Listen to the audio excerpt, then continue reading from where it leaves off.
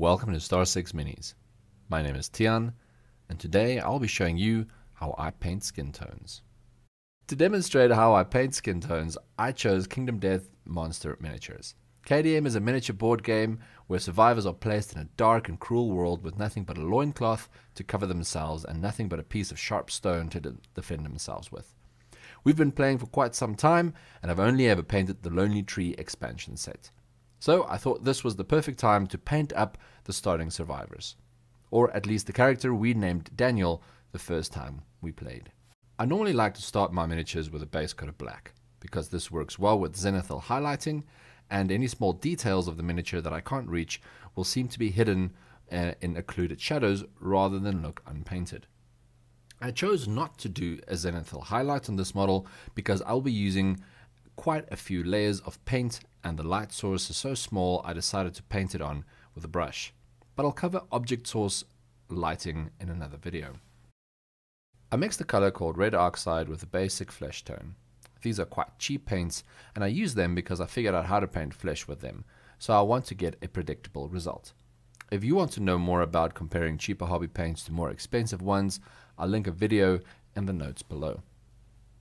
The flesh tone I'm aiming for is a dark red tone to stress the darkness of the world this character finds himself in, but to also insinuate the cruel and often gruesome nature of the Kingdom Death world. I'm not quite going for Attack on Titan, and you can add more flesh tone or even yellow to lighten your skin tone to a healthy pink. Adding white will make the skin look very pale if that is the effect that you're after. I'll be painting one of the other starting survivors quite pale, so hang around the channel for a future video on that. I paint 2 or 3 thin coats to make sure the coverage is the way I want it, letting the black undercoat darken the recesses for me.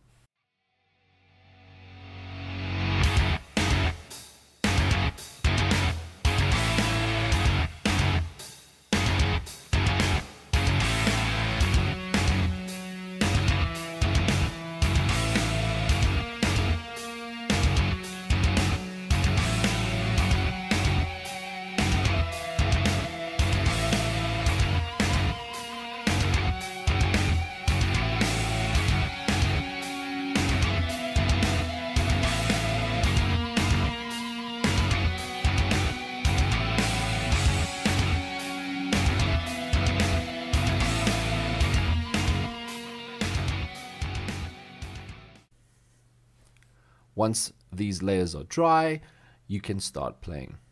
With the spread of red oxide to light flesh tone, pick a lighter hue of color and start painting in the details. Miniature models are quite small, and we need to artificially boost the contrast between elements when we paint to make the details stand out. Rather than thinking of painting realistically, I like to think of painting believably.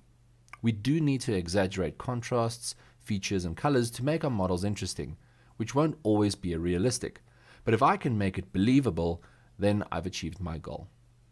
I keep painting contours, even muscle lines that weren't necessarily modeled into the miniature. This is called sculpting with paint, or modeling with paint, adding volumes or details that aren't there with paint. Try to define all the contours and the volumes by painting them a lighter shade, leaving the red base color as the darkest part of your shadows.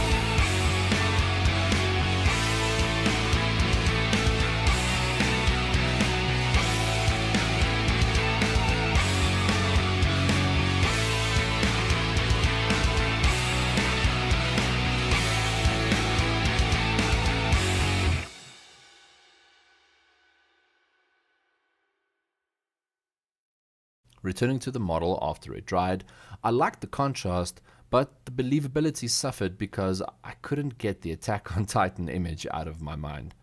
So I lightly glazed a mid-tone between the dark and the light flesh over parts of the model where I wanted to soften the contrast a little bit.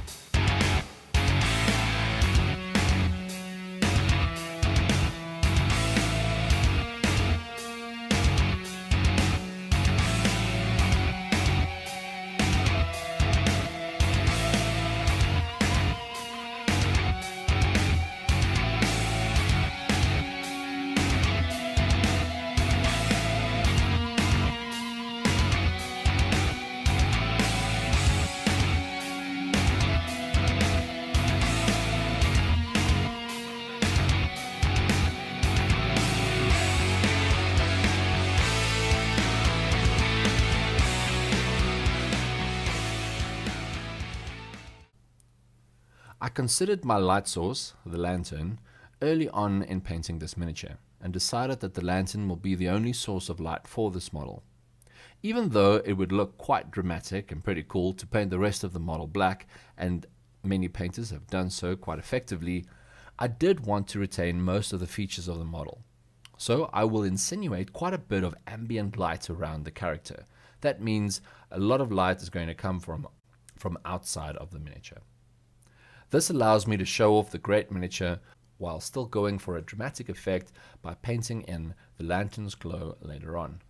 Again, from my red oxide and flesh tone palette, I choose a hue that is almost entirely flesh, and I sketch out the highlights that the lantern will cause. Normally this would be from above or would be placed all over your model.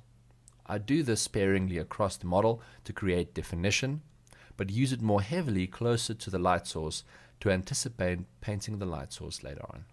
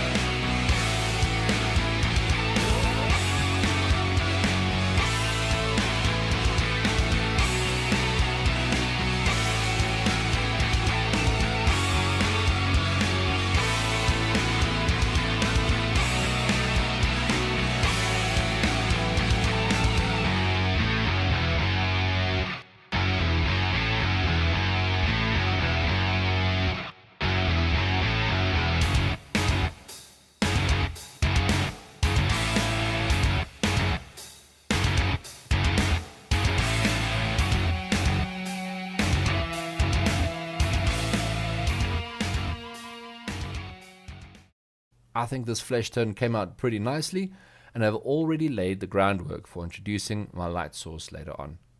It is going to be a great addition to the dark and terrible world of Kingdom Death. I hope the fear of painting skin has evaporated for you. Leave any questions or comments in the comment section below. You can like and subscribe if you want to check out more of my videos in the future. You can follow me on Instagram or even support the channel through my Patreon campaign. Thanks for watching my video. This is Tian from Star 6 Minis, hoping you enjoy painting every mini.